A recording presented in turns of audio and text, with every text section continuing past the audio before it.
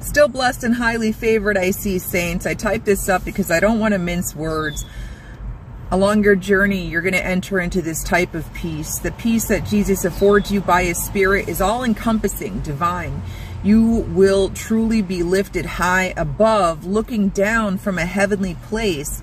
Ephesians 2:6-7, and raised us up together and made us sit together in the heavenly places in Christ Jesus, that in the ages to come he might show the exceeding riches of his grace and his kindness toward us in Christ Jesus. The enemy is so diligently trying to cultivate the false peace, to make it a normal, which does exist, yet it is false because it is built upon a foundation of bitterness, unforgiveness, and or pride. The false peace is temporary and Jesus is not there. Yet the peace of Jesus Christ is based in love. It's patient and it rests even in the face of adversity. It lends a hand to those who persecute, knowing and understanding, even desiring to share the better way, capital W, of the Lord, and almost cannot serve the self because it is already full. So it must pour out. And then I heard the word regeneration, and I was led to Titus 3. Graces of the heirs of grace.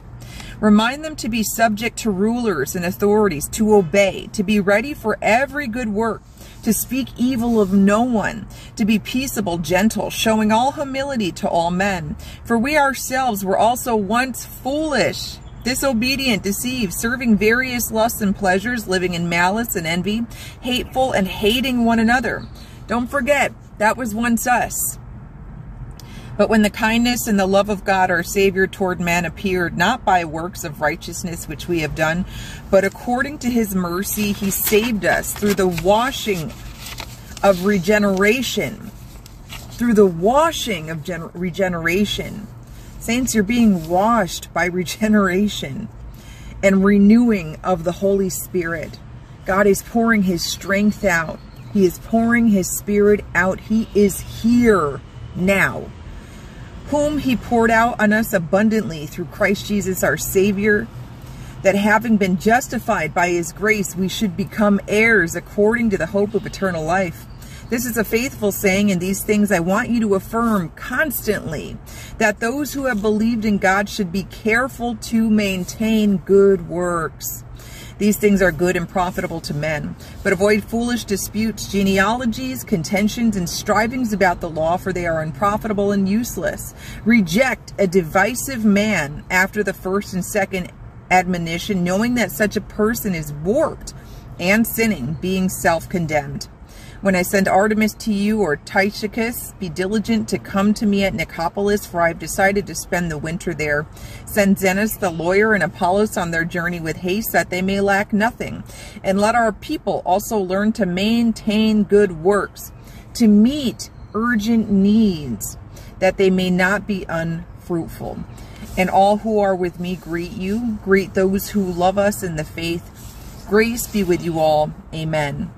The last scripture I want to share is in 1 Corinthians 13. This is about the peace, the fruit of that peace that surpasses all understanding. It's a fruit of the Holy Spirit, which love is also. You know, these things, they're not separate. All the fruit of the Spirit, they're intertwined. And this love, this great love, this is why the remnant is rising. True love, a heart having been poured out of bitterness and of self, of pride, of its vain desires and ambition, and the Lord poured into it selflessness. 1 Corinthians 13, the greatest gift. Though I speak with the tongues of men and of angels, but have not love, I have become a sounding brass or a clanging cymbal.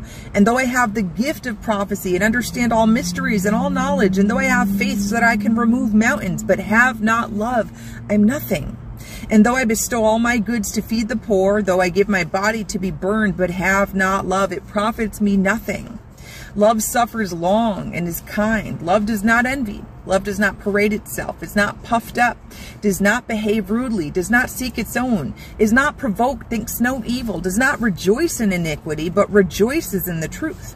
Bears all things, believes all things, hopes all things, and endures all things. Love never fails. But whether there are prophecies, they will fail. Whether there are tongues, they will cease. Whether there is knowledge, it will vanish away. For we know in part and we prophesy in part. But when that which is perfect is come, then that which is in part will be done away.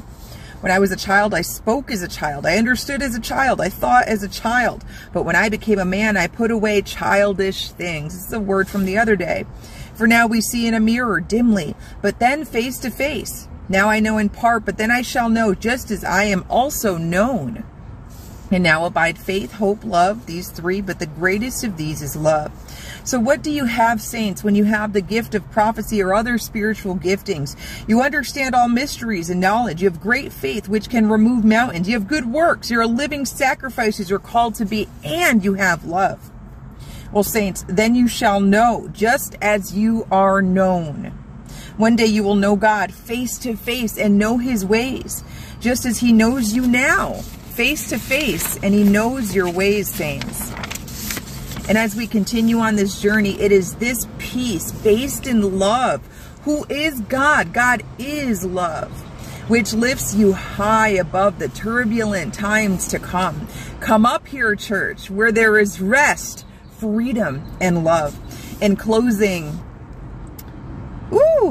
yes, Psalm 24. I thought I didn't write it down. In closing, Psalm 24, a psalm of David. The earth is the Lord's in all its fullness, the world and those who dwell therein. For he has founded it upon the seas and established it upon the waters.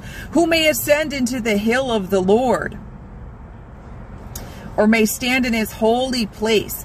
He who has clean hands and a pure heart, who has not lifted up his soul to an idol, nor sworn deceitfully, he shall receive blessing from the Lord and righteousness from the God of his salvation. This is Jacob, the generation of those who seek him, who seek your face. Lift up your heads, O you gates, and be lifted up, you everlasting doors, and the King of glory shall come in.